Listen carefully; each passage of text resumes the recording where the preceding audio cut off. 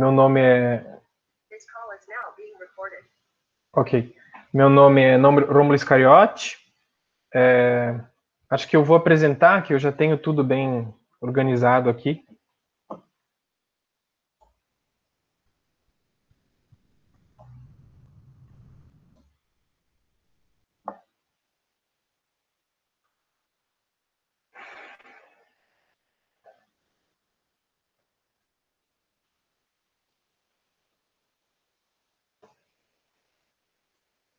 Bom, meu nome é Rômulo Iscariote, eu tenho 23 anos, estudei no Colégio Agrícola aqui de Concórdia e fiz técnico em agropecuária de 2012 a 2014. Sou graduado em Geografia, me graduei esse ano e entrei no mestrado de Geografia. Sintam-se à vontade para ligar os microfones ou ligar as câmeras, se vocês puderem, e participar da aula, tá bom? Eu vou ir expondo e qualquer dúvida, qualquer coisa, vocês podem se manifestar, ok? Aí, para começar, o que seria a geografia? A gente pode dizer que a geografia é a ciência da organização social do espaço. O que necessariamente significa isso? Significa que a geografia estuda a forma que as pessoas configuram o planeta Terra, porque do ponto de vista da geografia, tudo que existe no mundo é construído, significado e representado pelo ser humano, ok? Então a geografia seria o estudo da organização social do espaço, que é o espaço. Quando eu digo espaço, estou me referindo ao planeta Terra, à superfície terrestre, certo? E às vezes a gente fica um pouco com receio de arriscar algumas ideias ou algumas proposições, né? Mas todo mundo entende um pouco de geografia. Quando a gente, por exemplo, se sente melhor num bairro ou pior num outro, quando a gente prefere ir no centro para se divertir, quando a gente mora muito longe e fica incomodado com o tempo que a gente tem que pegar de ônibus, a distância e tudo mais. Tudo isso é geografia. Todos nós temos alguma ideia em relação a como o mundo se organiza, certo? Até do ponto de vista político, países, limites estaduais, tudo isso a gente leva conosco e tudo isso faz parte da ciência geográfica, certo? Então, por isso que várias coisas que eu vou trazer aqui, vários assuntos que eu vou trazer aqui, vão ser um pouco difíceis de desligar um do outro, porque eles são muito conectados, certo? E todos eles vocês têm algum conhecimento a respeito, ou já viram alguma coisa, e vocês podem tentar arriscar um palpite com base nisso que vocês pensam. Enfim, né? Vamos ver aqui. Por exemplo, esse mapa que eu estou trazendo para vocês. É bem comum ao longo do nosso curso, da nossa vida, a gente encontrar um mapa mundi. E ele sempre vai estar no sentido desse outro aqui que eu tinha, né? O norte, os países do norte ali em cima, e a gente ali, os países do sul. Só que, se a gente de fato parar para pensar, não existe mesmo um lado de cima ou um lado de baixo da Terra, certo? Não é como se existisse gravidade, alguma coisa que puxasse a Terra mais para o sul. Essa ideia do que é sul e norte, em parte, é uma construção humana, é uma criação e é a forma que a gente está acostumado a organizar o nosso mapa mundi, certo? Inclusive, eu mesmo tenho alguns aqui na minha casa, que eles são o mapa mundi norte e sul, como a gente conhece, né? Só que é interessante a gente observar um mapa desses e tentar imaginar o quanto a nossa cabeça está acostumada a organizar as coisas de uma forma específica, entende? Por exemplo, a organização dos países norte e sul. Não faz muito sentido do ponto de vista astronômico e tudo mais, mas para a nossa organização faz muito sentido, porque a gente é acostumado, né? Mas não necessariamente significa que seja norte e sul assim, certo? Então, só uma provocação inicial para a gente ir seguindo com as ideias. Basicamente, eu pensei em organizar essas 4 aulas que eu vou ter com vocês da seguinte forma: uma primeira aula de introdução, para a gente discutir um pouco o que seria a geografia social e como essa geografia social aparece no Enem, certo? E também essas outras 3 aulas para a gente discutir esses principais tópicos da geografia social no Enem. Aqui eu trago para vocês desculpa, uma estatística que eu tirei do Guia do Estudante, que eles fizeram uma soma de todas as questões de geografia do Enem, e no total, as geografias sociais correspondem a esses subitens, né, subassuntos. Então a gente vai abordar eles com mais detalhe na próxima aula, mas para a gente ter um pouco do parâmetro, né, eu trouxe aqui os números e mais ou menos dividido por área de afinidade, certo? Agora eu vou seguir um pouco para comentar um pouco de cada uma desses aspectos e subassuntos, e eu trouxe alguns exercícios.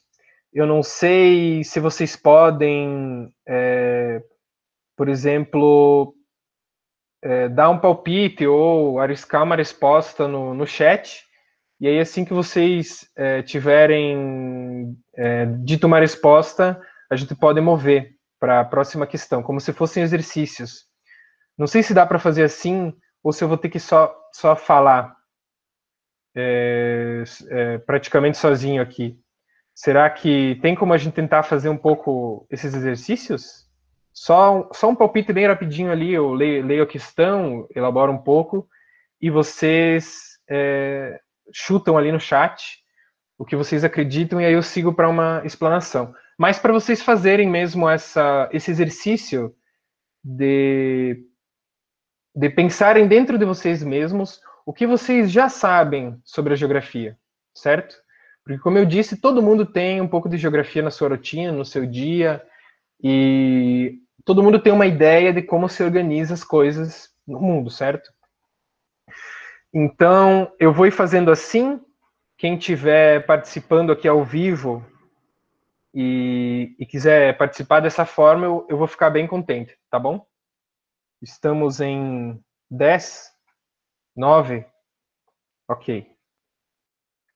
Para iniciar, né, eu fiz mais ou menos na divisão dos campos, a gente tem as questões ambientais. As questões ambientais se referem ao dano que a espécie humana vem causando ao planeta, seus ecossistemas, que até então eram estáveis, e as dinâmicas naturais, que também eram estáveis, né? Então, quando a gente diz questões ambientais, quando uma questão do Enem aborda a questão ambiental, ela vai estar geralmente nesse contexto, né? De quais são os efeitos que o modo de vida da espécie humana tem no meio ambiente. E aí a gente vai passar por vários assuntos relacionados às questões ambientais, como desmatamento, queimadas, poluição da água e do ar, mudanças climáticas, enfim, eu trouxe aí alguns exemplos. Como eu disse, todas essas questões, elas vão se associando umas às outras. Então, quando eu digo questões ambientais, e aí depois eu vou trabalhar a urbanização, as duas estão relacionadas. A urbanização vai ter consequências para a natureza, e a natureza também vai ter implicações para a cidade, para a urbanização. Da mesma forma, a indústria. Então, a gente vai percebendo, eu vou tentar demonstrar ao longo dessa aula, como essas questões vão se relacionando. Aí aqui eu trouxe uma primeira questão. Eu posso fazer leitura, ou vocês podem fazer leitura também. Mas a princípio eu pensei em fazer eu mesmo, né? Aí a questão significa assim, começa assim. Trata-se da perda progressiva da produtividade de biomas inteiros, afetando parcelas muito expressivas dos domínios subúmidos e semiáridos em todas as regiões quentes do mundo. E é nessas áreas ecologicamente transicionais que a pressão sobre a biomassa se faz sentir com muita força, devido à retirada da cobertura florestal, ao superpastoreio e às atividades mineradoras não controladas, desencadeando um quadro agudo de degradação ambiental, refletido pela incapacidade de suporte para o desenvolvimento de espécies vegetais, seja uma floresta natural ou plantações agrícolas. Então, ele traz esse texto inicial para contextualizar o debate, e aí, em seguida, ele vai trazer uma questão que vai ser a questão que a gente vai ter que responder, baseada no texto. Às vezes o texto vai, vocês já devem ter percebido ao longo desse curso, né, que às vezes o texto vai dando uma desviada do assunto até um pouco para ver se a gente está prestando atenção. Eu vi que vocês já estão mandando as opções de vocês. Vou ler a questão, né? Aí o texto enfatiza uma consequência da relação conflituosa entre a sociedade humana e o ambiente, que diz respeito ao processo de. E aí, lendo essa questão, a gente pode voltar para o texto e se perguntar: qual será essa consequência da relação conflituosa entre a sociedade e o meio ambiente? No caso do texto, fica bem claro quando a gente faz a leitura, né?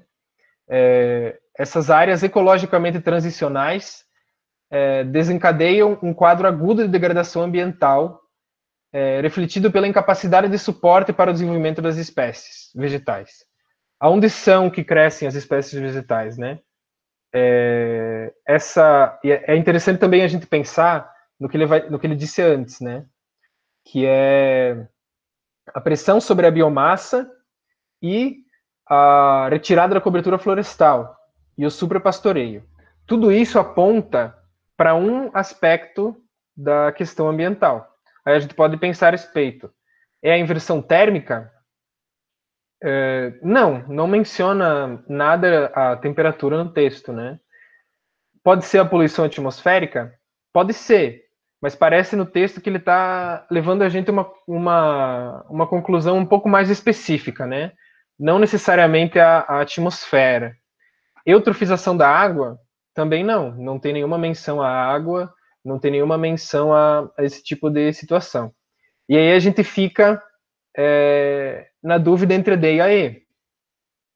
Pode ser ou contaminação dos solos ou desertificação dos ecossistemas. E aí a gente vai ter que usar um pouco a cabeça para pensar o seguinte: no caso da contaminação dos solos, é um contexto diferente, não está relacionado ao que o texto traz, que é retirada da cobertura florestal, o superpastoreio e as atividades mineradoras. Não está muito relacionado à contaminação dos solos. Geralmente a contaminação do solo vai ser relacionada a outras atividades. Então nos resta a E, é a desertificação dos ecossistemas. Talvez vocês já tenham visto ao longo da trajetória de aulas de vocês, né, de ensino, a desertificação ela significa justamente isso, quando o solo é incapaz de cultivar, de permitir o crescimento de plantas, justamente pelo tanto de degradado que ele está, certo? Só deixa eu dar uma olhada aqui nas mensagens de vocês. Todo mundo acertou o que respondeu, né? Ok. Aí no âmbito da energia, né? A energia é extremamente relacionada às questões ambientais. Se refere aos tipos de energias consumidos pela sociedade, suas origens e consequências. Por que origens e consequências? Porque quando se trata da origem, a gente vai debater se elas são fósseis ou renováveis, né? Não renováveis ou renováveis.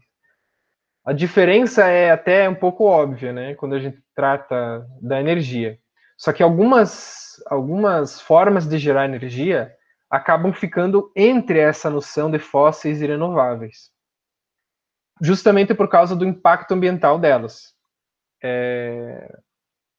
Por exemplo, a energia nuclear, a gente pode considerar ela como uma energia renovável, porque ela utiliza do beneficiamento de urânio, só que é o aquecimento da água que proporciona a geração de energia, né? O urânio, ele faz uma reação que aquece muito a água, e aí essa água evapora, e com isso é gerada energia. Outro exemplo que a gente pode trazer é o exemplo das usinas hidrelétricas. A princípio, a gente pode pensar, é uma energia renovável, está usando água, certo? Só que aí vão ter estudos que vão apontar que a área que é alagada pela hidrelétrica, ela vai, no momento que se derruba a floresta e a água toma conta desse espaço, o solo passa a emitir gás carbônico, porque nesse momento que se perturba um pouco a estabilidade do solo e retira as árvores, esse solo é quase como se ele morresse. E aí, ao longo dos próximos anos, essa terra que está embaixo da área alagada da barragem, ela emite de volta esse gás carbônico. Então, no fim, é questionável exatamente até quando essa energia que pode ser renovável, de fato, vale a pena para nós trabalhar, justamente por esse impacto ambiental excessivo que ela tem no longo prazo. Aí eu trouxe um exemplo aqui, né? Professor, só uma coisa Oi. antes. Eu sabia que a energia das usinas nucleares era renovável, mas a quantidade de urânio que temos é ilimitada? Pois é questionável, né? O urânio ele não é ilimitado. O urânio ele tem um fim. Só que eu posso te dizer assim, no momento que o urânio fosse esgotado, é, deixa eu tentar explicar melhor. Não teria como a gente consumir todo esse urânio no curto prazo, entende? Porque a, a usina nuclear, ela consome uma quantidade pequena de urânio, certo? A gente vê todo aquele edifício lá, aquelas coisas lá, só que na verdade não é tão grande. Eu não vou saber te dizer com certeza, mas é aquelas varetas são as únicas coisas de urânio. Então, a longo prazo, talvez longuíssimo prazo, a gente possa dizer que o urânio da Terra acabaria. Mas no geral a gente considera um pouco difícil dizer se é fóssil ou se é renovável, né? Da mesma forma que quando a gente pensa no álcool ou no carvão, carvão vegetal, por exemplo, eles são ambas renováveis. Só que ainda assim existe um limite de quanto a gente pode explorar tudo isso, né? Então, é justamente essa ideia, que é um pouco difícil a gente definir o que é fóssil e o que é renovável. Por exemplo, outro exemplo, né? A energia eólica. Energia é eu acho que tem algumas questões que abordam essa dificuldade de definir se é renovável ou não. Eu mesmo, quando fiz o Enem, errei essa questão da usina hidrelétrica. Eu respondi que ela era mais renovável, mas no texto estava claro que ao longo do tempo, falta de atenção minha, né? Ao longo do tempo, a emissão é maior do que pode ser a curto prazo, pode ser renovável, mas ao longo do tempo talvez não valha a pena. Então ele traz um pouco essa ambiguidade, né? Eu ia comentar antes de ler a mensagem da energia eólica. Aquelas pás que a gente usa, a gente pode considerar como renovável, porque o vento não acaba. Mas o metal para construir as pás e os cataventos lá que vão coletar energia, o cobre que coleta energia, isso tudo não é renovável. Então é interessante a gente, na hora de responder o Enem, ter essa clareza que nem tudo é necessariamente 100% renovável ou 100% combustível fóssil. Ok? Professor, tu falou que quando é enchido d'água as barragens lá, né, aquela terra emite gás carbônico depois de um tempo. Mas como que isso acontece? Tu tá falando daquelas É, árvores que ficam sim, ou olha, das eu vou te árvores que explicar. ficam? Imagina uma floresta. Essa floresta se desenvolve ao longo de milhões de anos e ela se torna uma espécie de reserva de carbono, certo? Então, esse carbono ele está tanto nas árvores, tanto no tronco, nas folhas, que são feitos majoritariamente de carbono no caso, como elas também estão no solo. Existem micro-organismos no solo que absorvem CO2. Existem poros entre as rochas, entre os agregados de solo, que vão sendo preenchidos de gás carbônico. E também oxigênio. No solo acontece essa troca entre organismos vivos e raízes e alguns outros organismos que tem ali, e o espaço fora do solo, né? Então, no caso, a atmosfera. E eles fazem essas trocas. Todas essas trocas são essenciais para a sobrevivência das plantas. Só que, no caso da barragem, tu remove toda a cobertura vegetal, certo? Ali vai ter uma enorme quantidade de carbono que foi removida e posteriormente vai ser queimada ou, enfim, não se, vai depender do que se faz com cada massa vegetal, né? Ou do tipo da massa vegetal. Mas o solo, aqueles micro-organismos e as raízes e todas essas outras reações que acontecem no solo, elas deixam de acontecer. E elas deixam de acontecer porque o sistema ele é alagado. Então, esse gás carbônico, esse oxigênio, tudo isso que tinha ali é substituído por água. E aí, aos poucos, vai apodrecendo as raízes, aqueles animais pequenos que tinham lá morrem, as minhocas, bactérias, todos esses animais que vivem no solo, eles morrem quando o solo é alagado.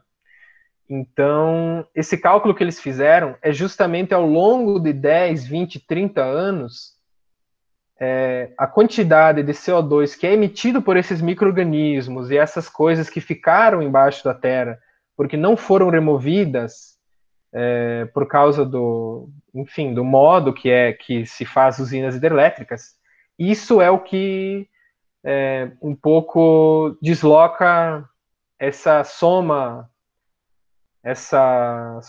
final de CO2 de energias renováveis, digamos assim. Ficou claro isso? Sim, eu Ou, entendi. ou não? Tá bom. Então vamos mover para frente. Aí eu trouxe a questão aqui referente ao álcool, né? Ó, hoje o Brasil produz cerca de 16 bilhões de litros de álcool por ano, em quase 3 milhões de hectares, o suficiente para atender 40% da frota dos veículos nacionais. Para substituir completamente a gasolina, essa produção teria mais que dobrar. De acordo com a Embrapa, há espaço para isso, cerca de 90 milhões de hectares disponíveis para expansão agrícola. E aí a questão aqui ela vai perguntar o seguinte: o Brasil apresenta grande potencialidade para a produção de biocombustíveis, visto que aí o assunto está inserido nos biocombustíveis, nas fontes energéticas, só que a resposta não necessariamente envolve um conhecimento acerca de fontes energéticas. Por isso é aquilo que eu disse para vocês. Os temas eles se misturam muito. É difícil a gente definir exatamente, né, até que ponto vai alguma coisa. Vocês querem responder? Não tô acompanhando o chat.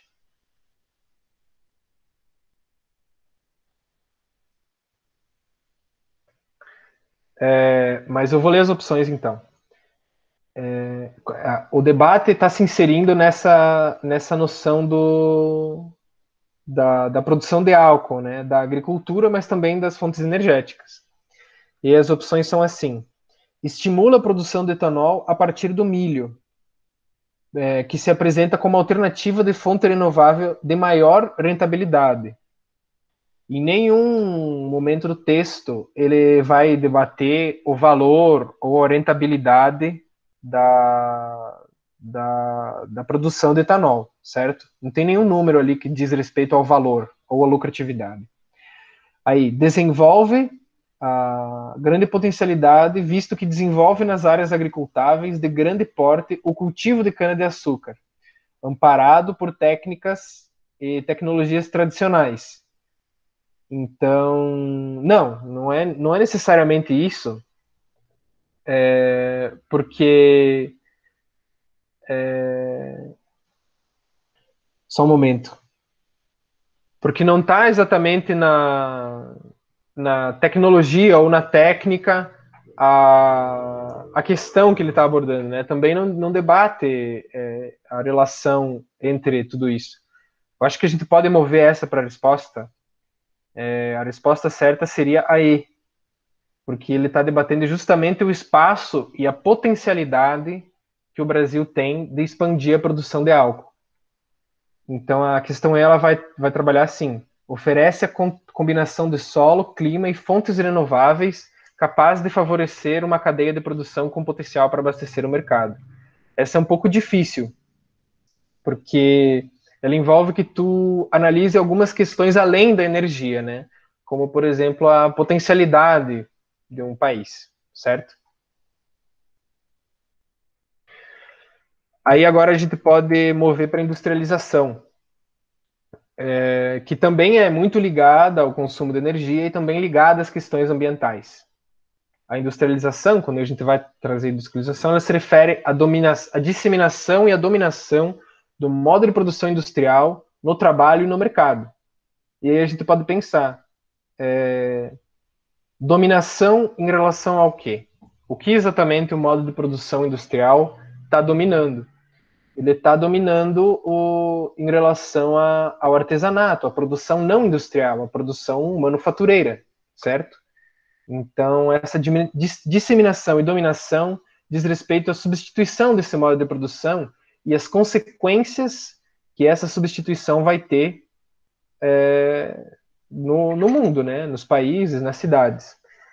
E aí, algumas questões que podem ser abordadas na industrialização é a exploração descontrolada da natureza, porque a indústria não costuma considerar a natureza como uma unidade, né? Ela considera a natureza como uma matéria-prima, como uma coisa a se explorar, a se explorar economicamente, né? No sentido de produção, produzir mercado, produtos.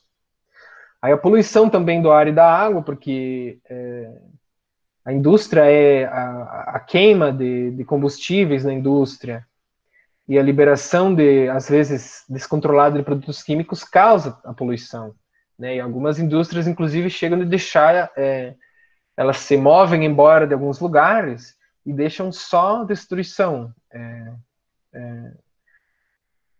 Tem uma história que eu sempre lembro de uma mina de extração de cobre, que no processo de beneficiamento do cobre era liberado muitos produtos químicos tóxicos.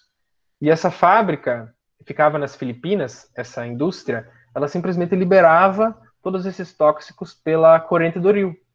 E ao longo de menos de 10 anos, esse rio não tinha mais nenhum peixe, não tinha mais nenhum animal. Então, quando a gente pensa na indústria, a gente pensa nisso, nesse processamento em massa de matéria-prima para gerar um produto que vai gerar lucro, mas não necessariamente com a preocupação com os impactos que isso vai ter, né? E também a precarização do trabalho, porque o trabalho ele deixa de ser, digamos assim, autônomo do indivíduo, e ele passa a ser sujeito à organização, à lógica da indústria, né? Se o artesão podia decidir se ele ia fazer o tênis de manhã ou à tarde, o sapato, digamos, né? Amanhã ou à tarde ou à noite, ele não decide mais. Agora existe o horário e ele deve cumprir esse horário em relação à fábrica, certo? Ele é condicionado a isso. Então, essas são as rupturas que a industrialização traz. Eu trouxe um exemplo. A reestruturação global da indústria, condicionada pelas estratégias de gestão global de cadeia de valor dos grandes grupos transnacionais, promoveu um forte deslocamento do processo produtivo, né? Prestar atenção nesses termos que eles trazem, né? Forte deslocamento, ou seja, uma coisa trocou de lugar, o processo produtivo. Até mesmo de plantas industriais inteiras, e redirecionou os fluxos de produção e investimento. Entretanto, o aumento da participação dos países em desenvolvimento no produto global deu-se de forma bastante assimétrica, quando se compara ao dinamismo de países do leste asiático como aos demais países, sobretudo latino-americanos. Aí ele traz uma série de informações aqui que é só para dar uma deturpada do que exatamente a pergunta está falando.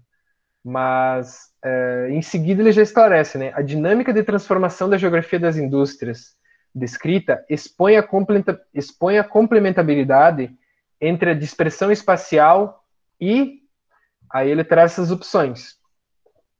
Então, a gente pode traduzir exatamente essa pergunta, tirando esse excesso de informações que ele traz, ele pergunta exatamente o seguinte: o que, em associação com essa dispersão espacial, que vai provocar essa transformação na geografia das indústrias? Vocês querem dar um palpite? Querem responder?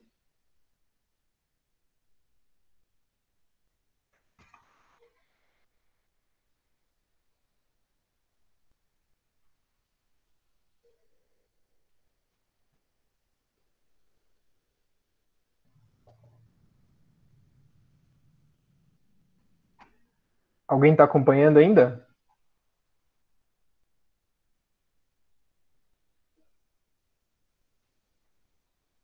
Bom,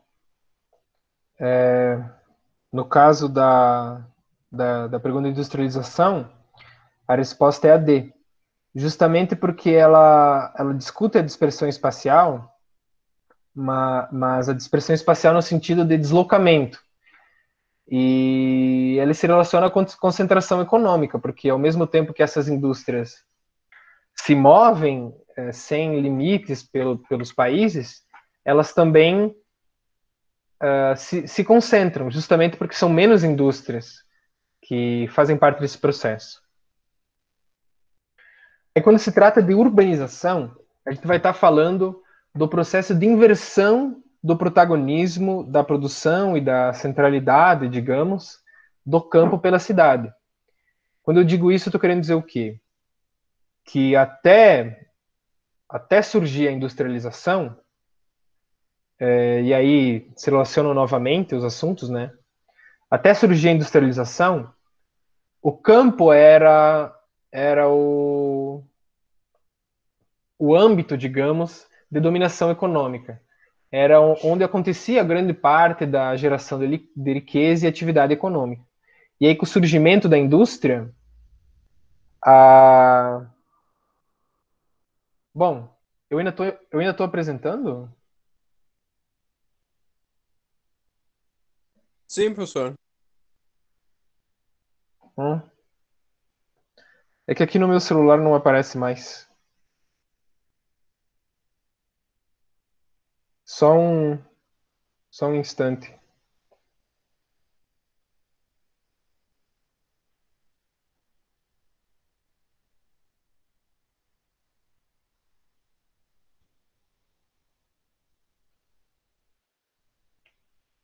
Deu um problema aqui no meu celular.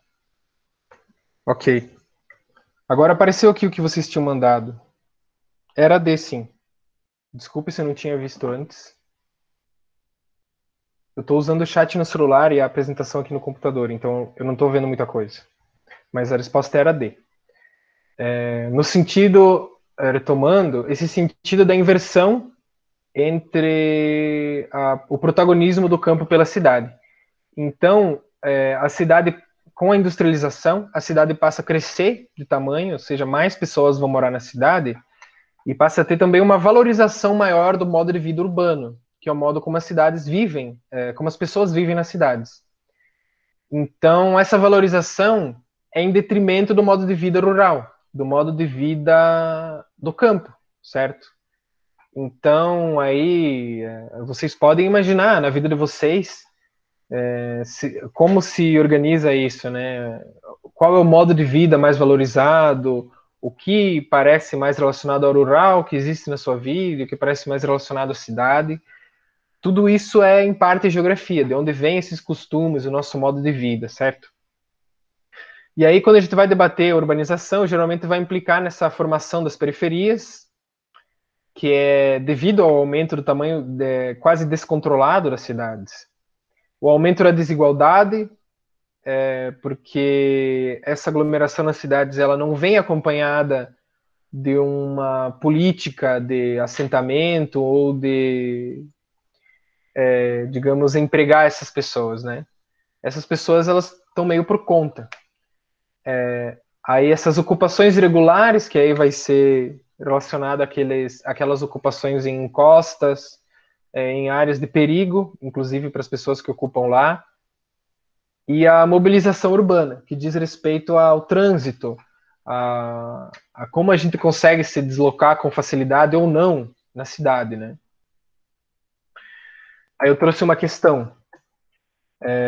Foi-se o tempo em que era possível mostrar um mundo econômico organizado em camadas bem definidas, onde grandes centros urbanos se ligavam por si próprios. A economias adjacentes lentas, com o ritmo muito mais rápido do comércio e das finanças de longo alcance. Hoje tudo ocorre como se essas camadas sobrepostas estivessem mescladas, interpermeadas, interdependências interdependências de curto e longo alcance não podem mais ser separadas uma das outras. Então, pelo texto do Neil Brenner a pergunta traz, ele está abordando justamente essa questão que ele traz na última frase. A interdependência de curto e longo alcance de umas cidades em relação às outras. Então ele vai perguntar assim: a maior complexidade dos espaços urbanos contemporâneos, ressaltada no texto, explica-se pela. Aí quando ele vai dizer essa complexidade dos espaços urbanos contemporâneos, ele está falando da cidade, da nossa cidade. Nossas cidades ficam mais complexas e aí ele pede por que elas ficam mais complexas. Aí na A, ele vai dizer da expansão das áreas metropolitanas, a emancipação de novos municípios, a consolidação de domínios jurídicos, e aí a gente pode questionar, né? Emancipação de novos municípios provavelmente não tem aumentado a complexidade da cidade, na verdade, fazem décadas que não se tem uma formação assim considerável de novos municípios, né? Uma formação bem granular. E domínios jurídicos também, ele não menciona nada de lei e jurídico no texto, né? E aí, as redefinições de regiões administrativas e expansão de áreas metropolitanas. Poderia ser um fator de aumento da complexidade a expansão das áreas metropolitanas. Mas no caso não é isso que ele está trazendo no texto. O Brenner está trazendo no texto justamente esse aumento de complexidade na interação entre as cidades, certo? Então, não pode ser a expansão, certo? Aí a gente fica com a redefinição de regiões administrativas. Desculpa. A E está errada. A E é a redefinição de regiões administrativas também não altera muito na complexidade das cidades. Porque a gente pode pensar o que seria uma região administrativa. O meio oeste catarinense, onde Concórdia está inserida, é uma região administrativa. A redefinição dessas regiões parece estar aumentando a complexidade das cidades? Eu acho que não. A resposta parece ser a D, que é a articulação dessas redes multiescalares. Eu vi que o João respondeu a D.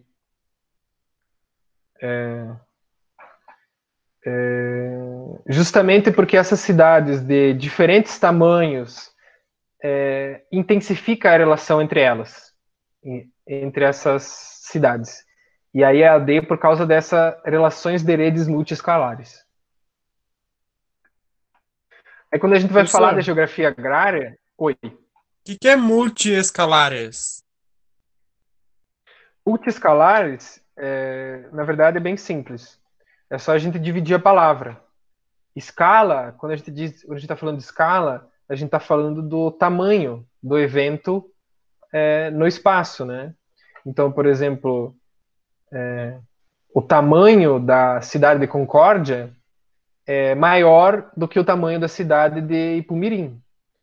Então, o que ele está argumentando é que a articulação entre essas cidades, no caso de Concórdia não é tão claro, né? Mas no caso de Chapecó a gente pode ver com mais clareza o quanto a cidade de Chapecó influencia essas cidades maiores, pequenas dela.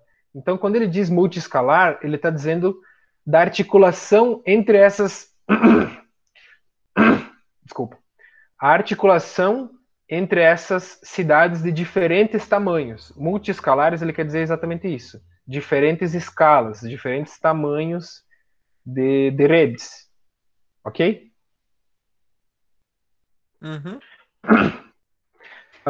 Aí, quando a gente vai falar da geografia agrária, a gente vai trabalhar como se fosse de uma outra parte da urbanização, que é a parte que ainda não é urbanizada, né?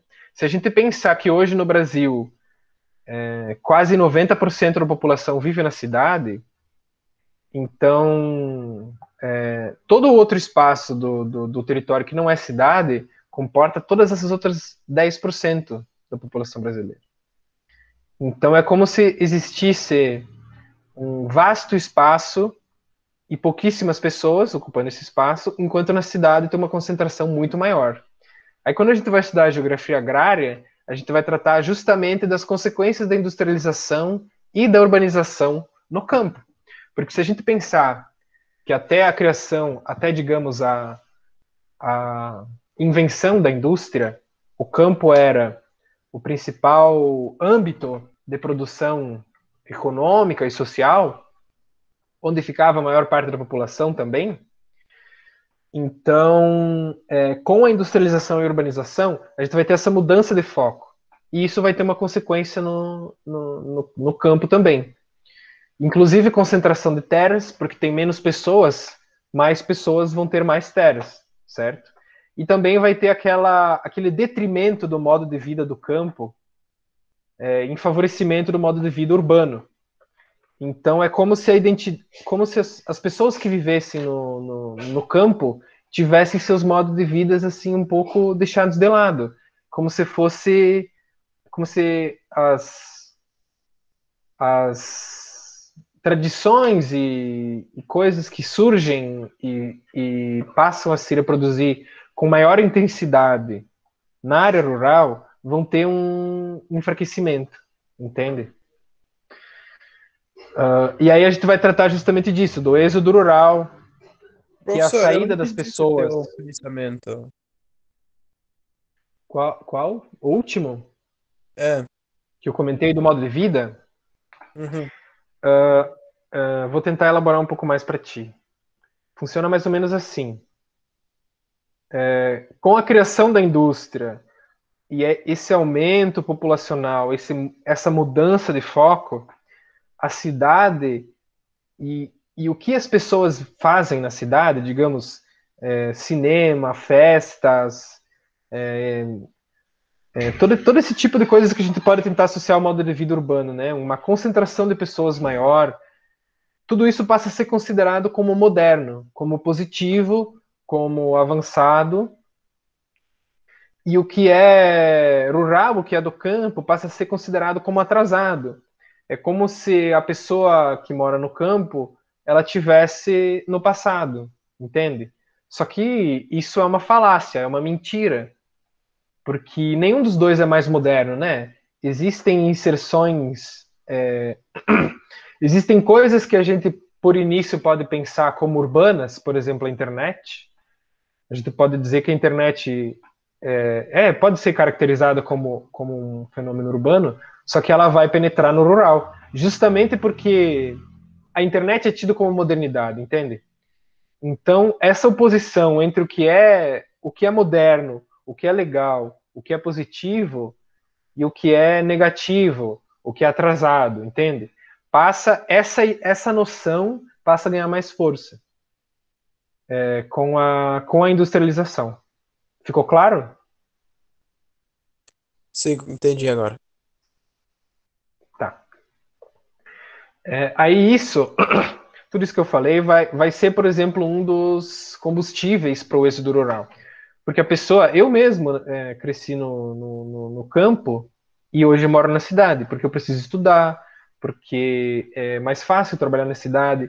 Então tem esse deslocamento populacional, né?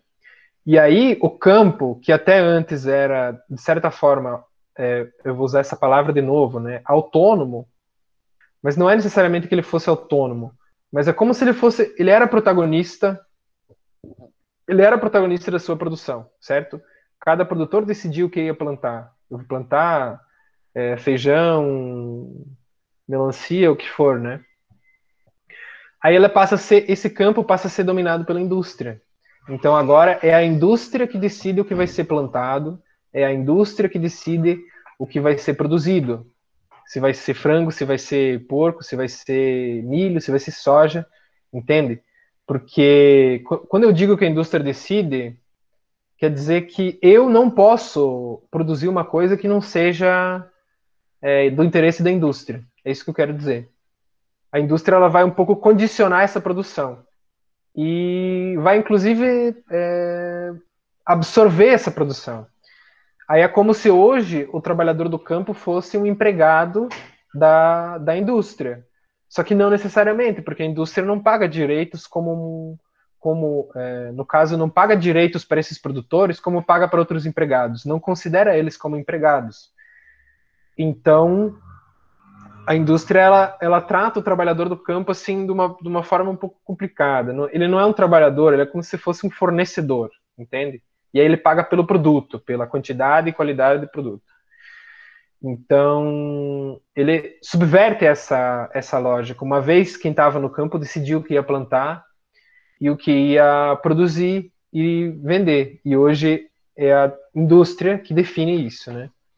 E aí também a gente vai debater a distribuição de terras, quando a gente vai falar da geografia agrária. Por exemplo, no Brasil a gente tem um cenário, em especial no centro-oeste, de extrema concentração de terras. Aqui a gente não tem muita presença disso por causa a forma que esse espaço, essa região foi ocupada, né?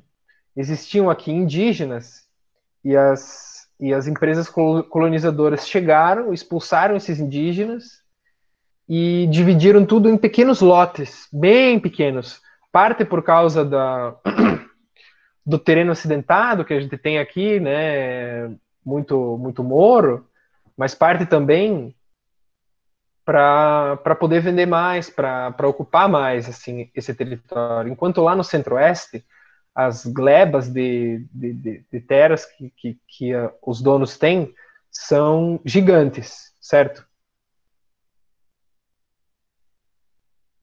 É, não seria necessariamente um boicote. É uma coisa que acontece de forma orgânica, entende? Não dá para dizer que é orgânica, mas é como se ela tomasse conta, entende? Como se as coisas até então eram assim, agora a indústria ela rompe essa lógica, porque a indústria ela dá muito mais lucro do que a produção no campo. Ela produz em massa, então ela gera mais riqueza. E essa riqueza fica concentrada na cidade. A cidade se torna esse centro cultural. E aí é como se a estrutura e as pessoas que viviam no campo antes, elas fossem deixadas de lado. Não necessariamente um boicote, porque não é completamente intencional. Acontece de uma forma assim, não dá para dizer orgânico, porque daí a gente está naturalizando, né, dizendo que é beleza fazer isso, né? Mas é como se fosse de uma forma involuntária, entende?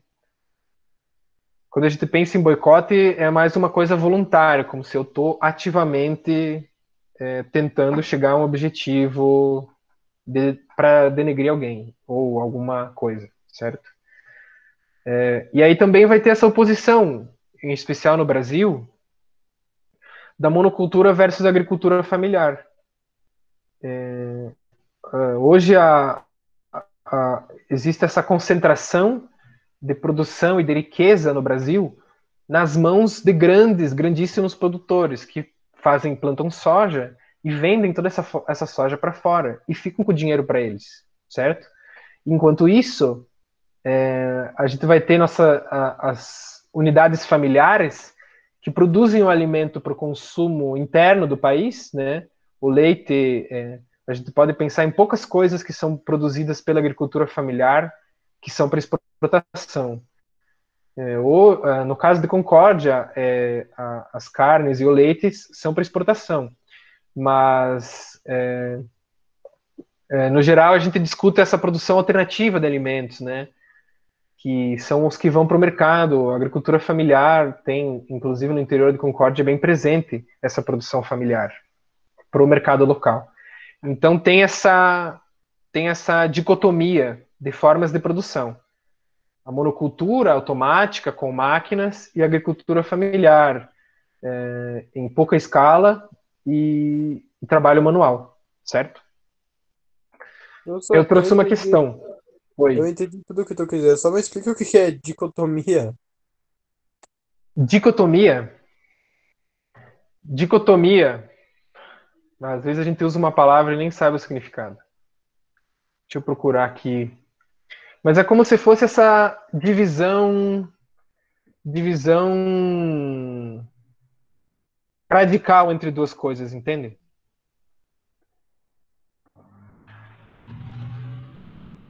Ó, modalidade de classificação e subdivisões que contém apenas dois termos. Então, quando a gente diz dicotomia, eu estou chamando atenção justamente para a oposição que uma coisa tem com a outra, entende?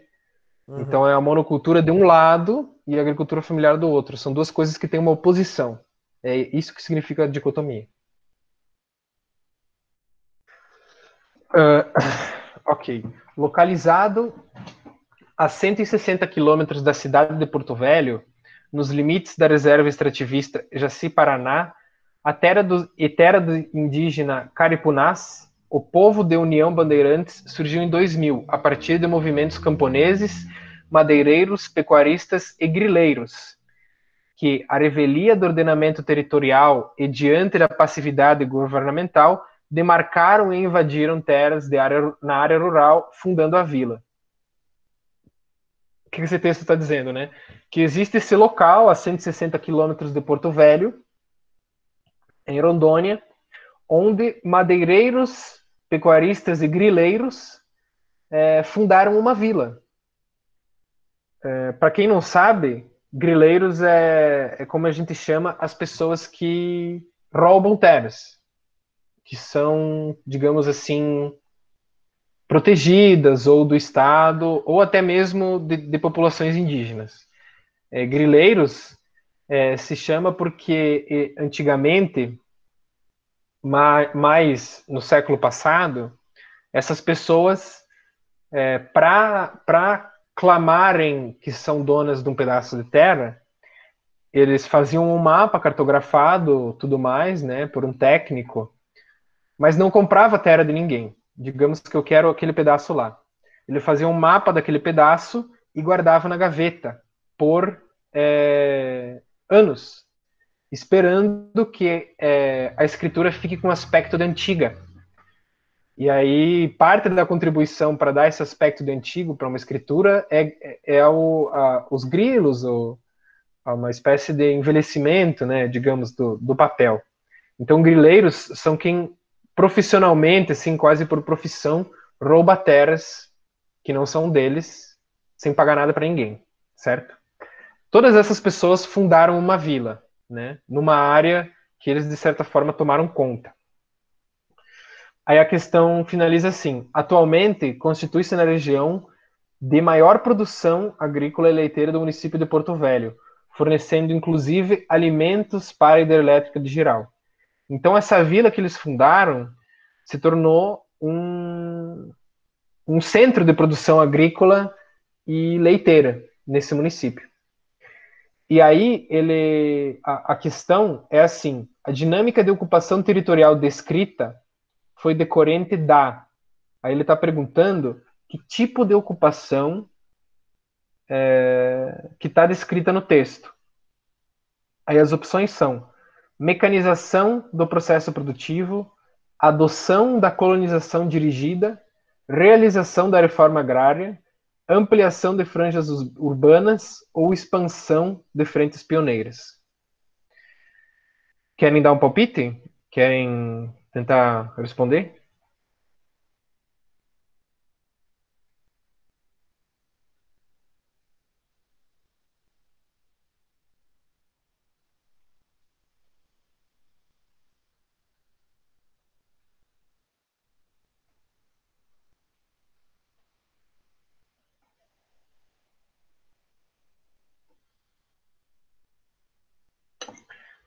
Bom, só o João tentou responder, mas eu vou seguir para a explicação.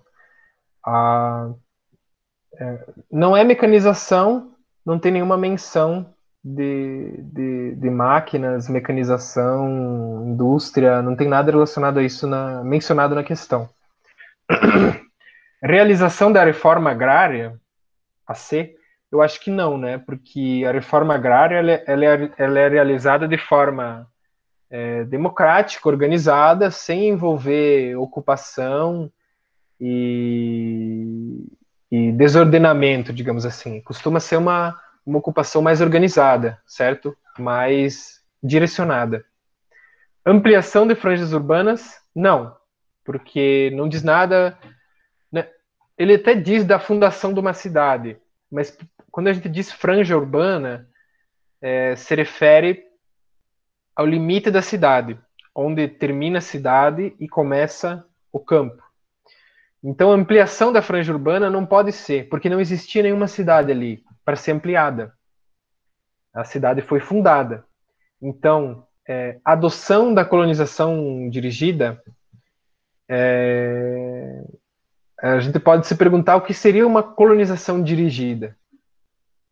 A colonização seria aquele processo de ocupação de um território que não é necessariamente posse desse grupo que está ocupando.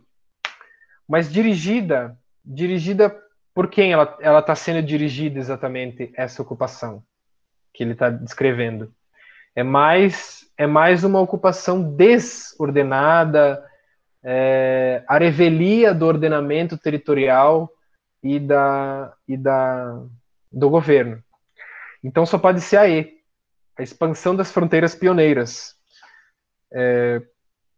Justamente porque essa área que ele está descrevendo do estado de Rondônia é uma área, digamos assim, não tão ocupada por atividades econômicas e cidades, e enfim, certo?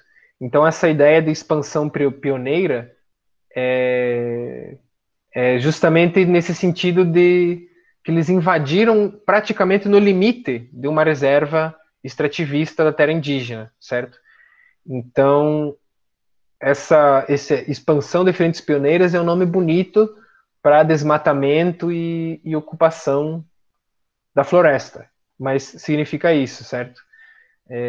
Os últimos anos, eu vou fazer um comentário um pouco mais geral para vocês. Nos últimos anos, o Enem ele tem um pouco fugido de questões mais assim, digamos, certeiras, e fica um pouco mais vago o que exatamente está sendo debatido. Então é interessante a gente ter bastante atenção no que está sendo mencionado na pergunta e o que significam as palavras que tem no texto. Às vezes a junção de palavras a gente não sabe exatamente o que significa, mas quando a gente dá uma separada delas, a gente consegue tentar imaginar o que elas significam. É um conselho interessante. Movendo para outro assunto, se ninguém tiver nenhuma dúvida.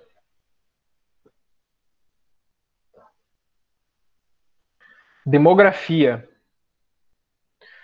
A demografia ele é o estudo da distribuição e da configuração dessa distribuição das populações humanas. Em outras palavras, a gente estuda exatamente como se organizam as populações no espaço, certo? E aí um desses fatores vai ser a pirâmide etária. Esse é um assunto que se debate no 9º ano do ensino fundamental, e, e ele significa justamente a pirâmide etária que a gente diz, mais superior, quanto mais superior, mais velha a pessoa, quanto mais inferior, mais nova. E aí do lado direito, a pirâmide vai ter o gênero masculino, e do lado esquerdo ela vai ter o feminino. Não, é ao contrário. Do lado esquerdo ela tem o masculino e do direito ela tem o feminino. E aí essa pirâmide permite a gente observar exatamente quais são as comparações entre populações de diferentes idades. Eu acabei nem trazendo aqui uma pirâmide, mas se for necessário a gente pode buscar. Aí as transições demográficas, por exemplo, que seria justamente quando a pirâmide começa a se transformar. Digamos que ela é uma pirâmide, então ela é mais pontuda para cima, significa que tem um número menor de idosos e maior de crianças nascidas, certo? A base é maior. E aí essa transição demográfica é justamente quando essa camada da população aqui maior, que estava no fundo da pirâmide, vai envelhecendo e vai subindo de lugar na pirâmide. E aí essa transição demográfica vai ter uma série de consequências que a demografia também vai abordar.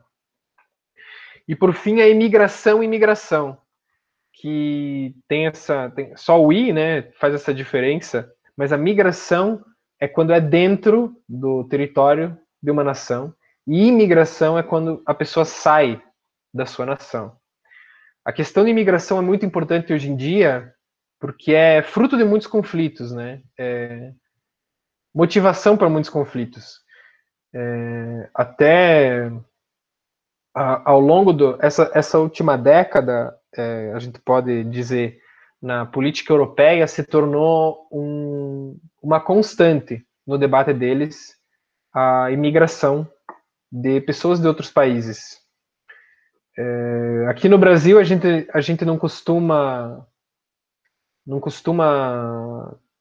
trazer isso para a discussão política, mas é um assunto bem relevante e importante, né? Essa imigração, em especial quando a gente considera a fonte dessa imigração. Por exemplo, se a gente for pensar na Síria, as pessoas que vão fugir da Síria, elas são refugiados de um país de guerra, em guerra, certo? Então essas pessoas precisam de asilo político e muitas vezes elas são rejeitadas, são mandadas de volta para o país de origem. Então, a imigração é um problema muito importante atualmente. A gente vai se aprofundar mais nas próximas aulas. Só que fica essa questão. Quando eu fiz o Enem 2013, eu acho que foi, ou 2014 foi, que o assunto caiu imigração. Imigração das populações, na redação, né? E agora eu trago um exemplo aqui, já vou passar. O bônus demográfico, esse bônus demográfico que ele diz, é justamente. Bom, eu acho que ele explica aqui, né? Ó, o bônus demográfico é caracterizado pelo período em que, por causa da redução do número de filhos por mulher, a estrutura populacional fica favorável ao crescimento econômico. Então, o que ele está dizendo, né? É que no momento que o que até então era uma pirâmide, ou seja, mais crianças e menos idosos na sociedade, né? Mais crianças nascendo, à medida que diminui o número de crianças nascendo, essa população é o que ele chama de bônus demográfico, né? Que é essa população além da média, né? Onde está concentrado ali a maior parte da população, passa a ser na idade que é considerada produtiva, que vai ser dos 16 aos 50 e tantos, né? Por causa desse aumento das pessoas nessa faixa, é considerado como uma estrutura favorável ao crescimento econômico, justamente porque tem mais adultos nessa pirâmide e menos idosos e mais crianças, que não são uma população que costuma produzir o trabalho, certo? E aí ele vai trazer a ação estatal. A ação estatal que contribui para o aproveitamento do bônus demográfico é o estímulo A. Então ele está questionando assim: que ações o Estado pode tomar para ter um benefício maior dessa população, desse aumento de população na idade produtiva. E aí, ele vai trazer as opções, né? A atração de imigrantes.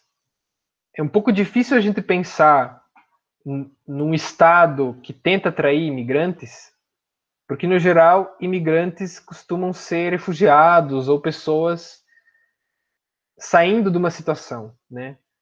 Então, a atração de imigrantes é um pouco complicado a gente mencionar, né? Elevação da carga tributária, também não, porque a gente pode argumentar até que ponto a elevação da carga tributária necessariamente vai ser produzindo um crescimento econômico. Qualificação de mão de obra é uma opção bem viável, porque à medida que a população de um país se torna especializada, pensem como se fosse no sentido de carreira, né? Quanto mais avançado na carreira a gente está, maior é o salário. Então, uma população que tem um salário maior é uma população que consome mais, que tem maior riqueza, que tem mais desenvolvimento. A admissão de exilados políticos, bem difícil, né? Porque a pirâmide econômica vai ter pouco a ver com essa noção de exilados políticos, né? Para pessoas que vão estar saindo de conflitos, vindo para cá. Não é como se a gente pudesse ficar medindo isso. E um estímulo à concessão de aposentadorias, é difícil a gente pensar assim, João, porque a concessão de aposentadorias ela é vista um pouco dubiamente pelo Estado, digamos assim. Ao mesmo tempo que a aposentadoria seria um custo, né, um custo para o cofre do Estado, ela também gera um crescimento econômico bem interessante. Existem cidades e famílias, inclusive, que sobrevivem da aposentadoria. Então, a gente pode discutir até que ponto a E estaria certa ou errada, né? Porque a concessão de aposentadorias é sim um fator favorável para o crescimento demográfico. Mas no caso dessa questão, ele está tratando da qualificação de mão de obra, justamente por causa daquilo que eu comentei. Como se fosse a gente imaginar a carreira, conforme a gente vai subindo na nossa carreira, se especializando, se qualificando, o salário aumenta, né?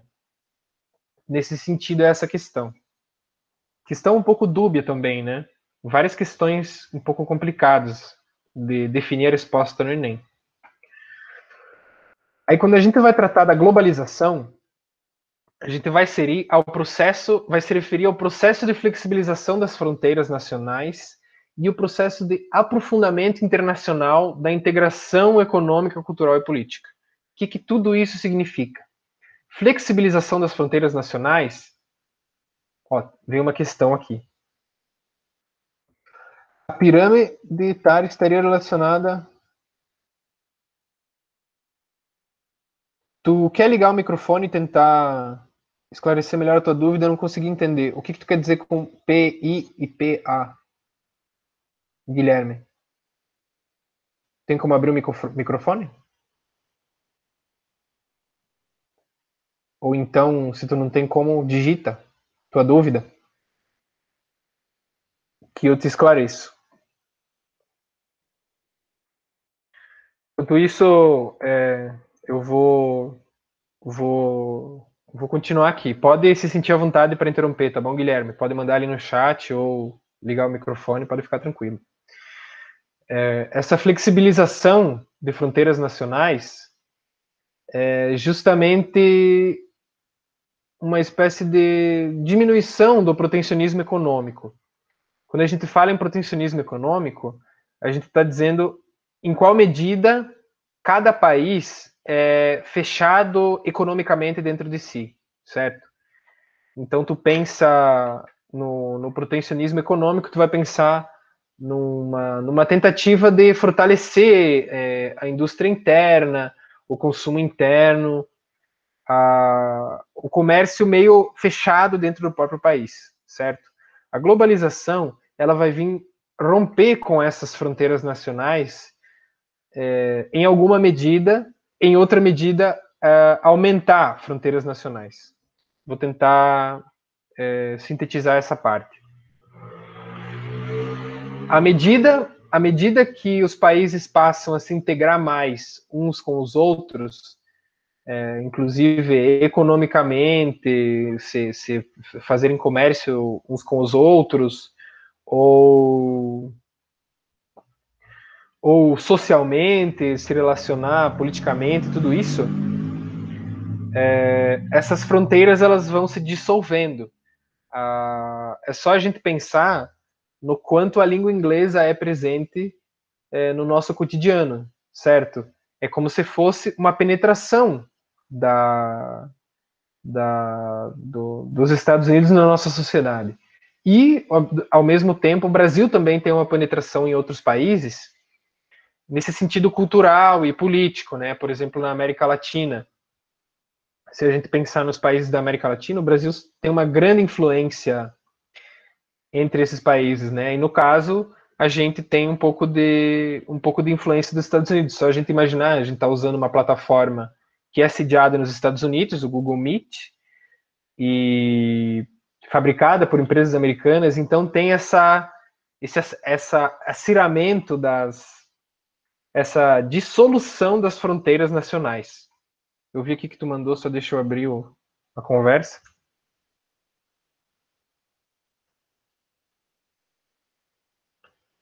Ah, eu não conhecia essa sigla que tu trouxe.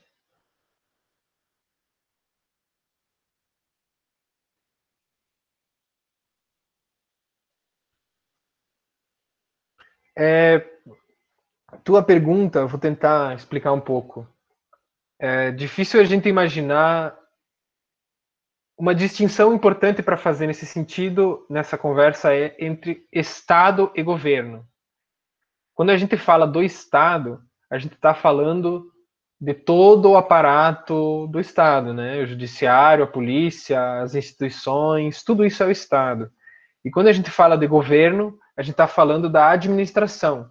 No caso, hoje a gente está no governo Bolsonaro, né? No governo do Jair Bolsonaro. Ele tem uma política de governo particular e caso na próxima eleição ele saia, a gente vai ter uma mudança de governo, mas não de Estado. O Estado continua o mesmo. Então, se a gente pensar o que é prejuízo e o que é benefício para o Estado, no sentido do bônus demográfico, é justamente aquilo que o texto traz, na verdade. Conforme tem uma população economicamente ativa mais alta, é como se é como se o Estado tivesse uma circulação econômica maior, porque essa população economicamente ativa, ela vai consumir, ela vai trabalhar, ela vai gerar isso, né? Aí, se a gente pensar num país como o Japão, o Japão ele tem uma pirâmide praticamente invertida, porque ela no topo estão os idosos, tem um número bem elevado de idosos e aposentados, e aí à medida que a gente vai diminuindo a idade, a pirâmide ela vai se afinando e aí ela estabiliza, né? Isso gera, do ponto de vista custo de aposentadoria para o governo, muito grande. Mas é aquilo que eu te falei. Muitas vezes, uma coisa que é tida como um custo para o governo, para o Estado, acaba no final sendo um investimento. Então, é é uma conversa bem profunda, na verdade. Se for o caso, a gente pode aprofundar mais quando a gente trabalhar a globalização e a demografia. Eu vou considerar a tua questão e eu vou trazer quando eu fizer a aula de demografia, tá bom, Guilherme? Mas agora a gente vai seguir, que é para dar uma compactada, que ver se a gente consegue terminar essa parte que eu elaborei hoje. Aí essa globalização, essa interconexão entre os países, ela também vai aumentar a desigualdade, porque aí, à medida em que um país mais poderoso tem liberdade para, digamos assim,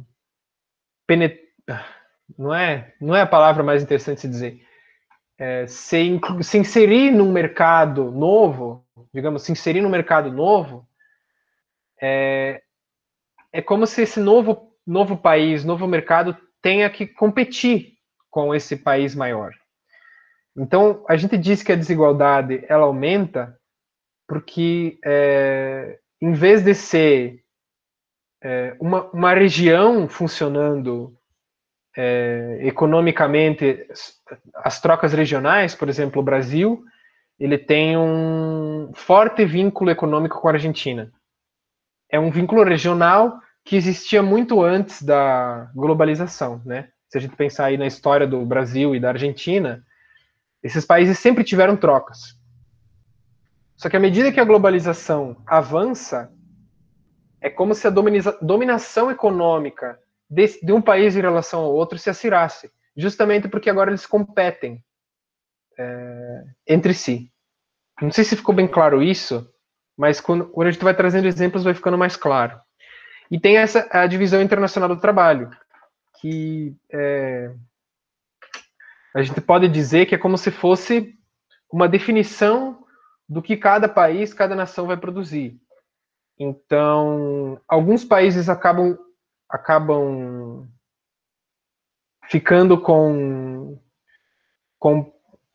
alguns países acabam tendo uma indústria mais desenvolvida, mais tecnológica, vai ter um valor agregado muito maior do que um país como o Brasil, que tem uma produção majoritariamente monocultural, quando a gente diz monocultura, é só uma planta, né?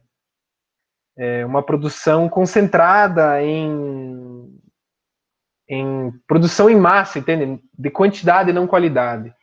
Quanto maior a quantidade dessa produção, menor é o valor que ela vai ter e menor o lucro digamos, por unidade comercializada. Então, um país que tem uma tecnologia, que vende uma tecnologia mais cara, ele também vai ter uma situação econômica melhor. Então, tem essa divisão, porque como se todos os países fizerem tudo, fica um pouco complicado de se organizar a economia, certo? Então, meio que cada um faz o que consegue fazer melhor, né? Nesse sentido que funciona a divisão internacional do trabalho. E aí eu trouxe um exemplo relacionado à globalização. Aí ele vai trazer esse texto, dois textos. As fronteiras, ao mesmo tempo que se separam, unem, articulam, por elas, passando discursos. As fronteiras, ao mesmo tempo, as vírgulas estão um pouco erradas aqui, eu acho. As fronteiras, ao mesmo tempo que se separam, unem e articulam, por elas, passando discursos de legitimação da ordem social, tanto quanto do conflito. Então, ele está discutindo essa dubiedade entre a abertura da fronteira e o fechamento da fronteira, né? E as últimas barreiras ao livre movimento de dinheiro, das mercadorias e informação que rendem dinheiro andam de mãos dadas com a pressão para cavar novos fossos e erigir novas muralhas que barem o movimento daqueles que, em consequência, perdem física ou espiritualmente suas raízes. O que esse texto está tentando abordar? É um texto do Bauman, né? Não sei se vocês conhecem a Modernidade Líquida do Bauman, né? Mas esse é um outro livro. Só que ele está trabalhando essa ideia da fronteira e como a globalização, enquanto ao mesmo tempo dissolve a fronteira econômica, essa fronteira para a circulação de dinheiro, para a circulação de produtos, ele aumenta as barreiras para a circulação de pessoas. Pensem na fronteira do México com os Estados Unidos. No México, hoje, tem as maiores fábricas de automóveis de todas as empresas americanas, né? Esses automóveis e o lucro que essas fábricas dão não tem nenhuma dificuldade de entrar no território americano. Ele vai, assim, digitalmente em questão de segundos. Já as pessoas que, se a gente for pensar, são as que de fato deviam poder transitar livremente, não transitam, né? Elas são encontradas com violência. Então, ele vai perguntar: a ressignificação contemporânea da ideia de fronteira compreende a... Aí ele está perguntando o que o Bauman está querendo dizer. No caso dessa questão,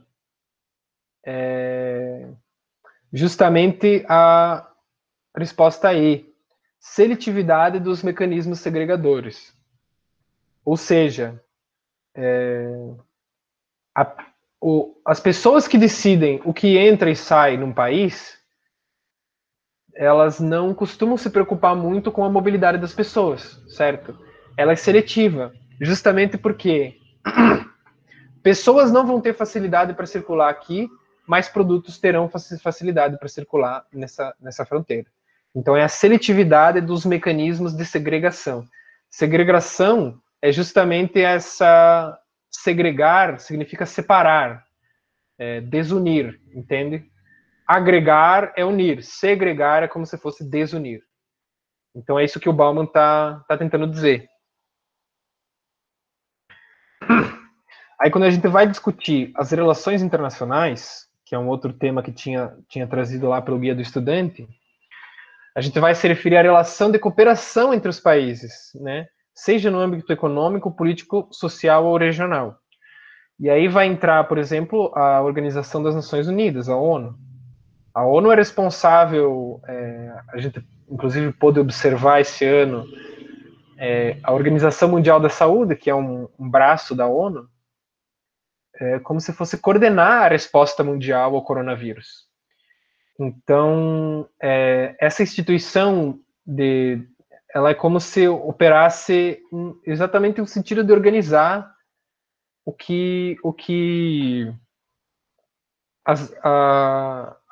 as interações entre os países, certo? Ela foi criada após a Segunda Guerra Mundial com esse intuito de melhorar as relações políticas entre os países, né? Aí vai ter os blocos econômicos, que podem ser regionais ou também não. Um exemplo que eu trouxe é o BRICS. O BRICS era um grupo econômico que, na década passada, ele era bem fortalecido, foi muito fortalecido, mas hoje ele é um pouco menos, né? Que é o grupo que inclui o Brasil, a Rússia, a Índia, a África do Sul e a China, né? Essas são o que significa siglas. Mas é um grupo de cooperação econômica e social, principalmente econômica, que permite esses países negociarem acordos exclusivos entre si ou com outros países, né? Um outro exemplo, um bloco regional, por exemplo, a gente pode mencionar o Mercosul, que é o bloco que o Brasil está inserido também e comporta o Uruguai, o Paraguai e a Bolívia.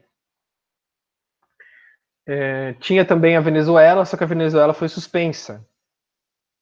Ainda na época do governo Michel Temer, o Brasil decidiu por suspender a Venezuela do Mercosul. Mas movendo para a questão, ela vai fazer uma pergunta bem relacionada a essa, aos grupos econômicos. México, Colômbia, Peru e Chile decidiram seguir um caminho mais curto para a integração regional. Os 4 países, em meados de 2012, criaram a Aliança do Pacífico, que é um grupo econômico. E aí, através desse grupo, né, eles eliminaram as tarifas aduaneiras de 90% do total de todos os produtos comercializados entre as fronteiras. Tarifas aduaneiras, aduana, para quem não sabe, é aquelas, como se fosse aqueles lugares que tem quando a gente vai passar a fronteira, que fazem esse controle do que entra e sai. É uma aduana. E num país que tem uma relação um pouco mais menos integrada, tu pode ter mais dificuldade para fazer essa transição, né? E aí países que são mais integrados, como Brasil, Argentina, Brasil, Uruguai, tu vai ter muito mais facilidade para circular entre esses países, inclusive produtos, né? E a eliminação de tarifas. Aí, o acordo descrito no texto tem como objetivo qual? Essa é bem fácil, né? Promover a livre circulação de trabalhadores? Não necessariamente. Restringir investimentos? Não. Reduzir a fiscalização? Não. A resposta é fomentar a competitividade no mercado externo. Justamente porque esses países juntos, eles passam a operar como se eles fossem um grande país, entende? Então, o que funciona para um, o que é bom para um é bom para os outros três, entende? É assim que funciona um bloco econômico. Aí agora, para finalizar, estou bem no finzinho, né? Acho que vai dar bem certo o tempo. Os conflitos entre países, né? Que aí vão dizer respeito a essas relações de conflito, relações amistosas entre os territórios, seja no âmbito econômico, político ou social. E aí vão ter várias motivações de por que essas disputas acontecem. Pode ser por recursos, pode ser por conflitos até religiosos, ou disputas de fronteiras, ou até mesmo guerras que se desenvolvem, né? Motivação política. A gente pode pensar num exemplo bem complexo e bem atual, que é a divisão entre Jerusalém e Israel. Desculpa. A Palestina e Israel. Palestina e Israel são dois estados que têm uma população correspondente, né? Cada um vai ter seus habitantes. Só que aí, quem é filiado ao Estado judeu, desculpa, quem é filiado ao Estado de Israel costuma ser judeu, a população de Israel, né? E a população da Palestina costuma ser muçulmana. Então eles têm um conflito muito, muito vivo e presente lá entre essas dois grupos que estão buscando ocupar esse mesmo lugar, que é Jerusalém. Então, essa é uma guerra de motivação religiosa, mas também em busca desse território que é comum a eles dois. Nesse caso, Israel costuma agredir com muita força a população palestina. Israel tem um poder militar muito forte. Então, e a Palestina, em compensação, não tem um poder militar muito forte, não tem ajuda de países muito fortes. Então, a Palestina acaba sempre perdendo nesses conflitos, né? Perdendo, quando eu digo, não é só terra, não é só dinheiro, perde vidas mesmo, né?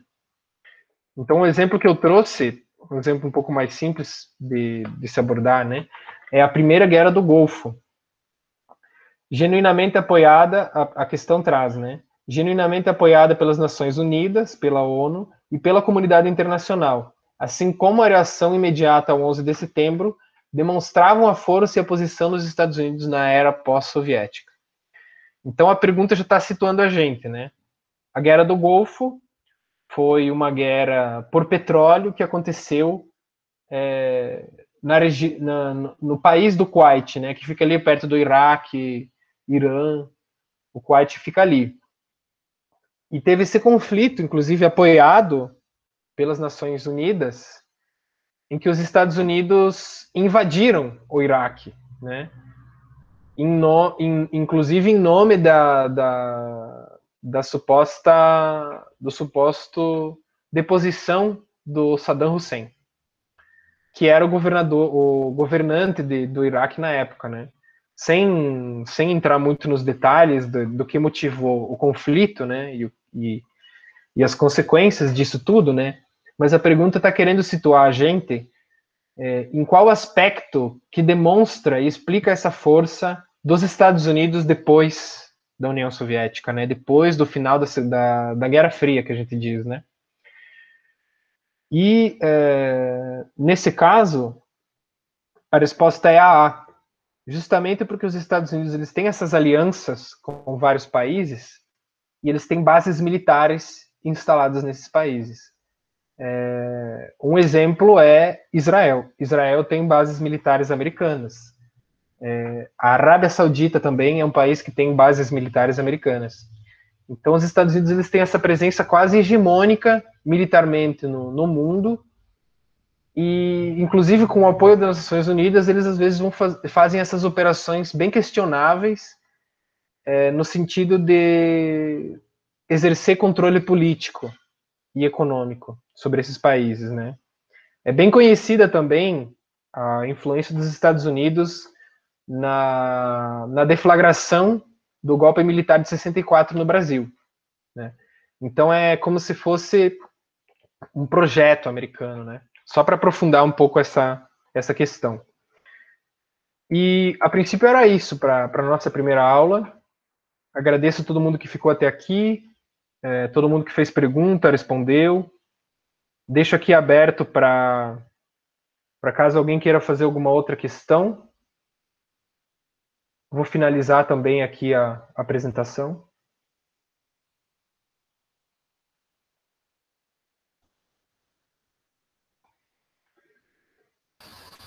Obrigado, prof. Obrigado, galera. Parabéns pela primeira aula. Sejam Eu estou um muitas pouco assim. enferrujado, porque fazia um ano que não dava aula, né? Mas se ninguém tiver nenhuma dúvida, agradeço a presença de todo mundo e até nossa próxima aula, então. Pode encerrar a gravação.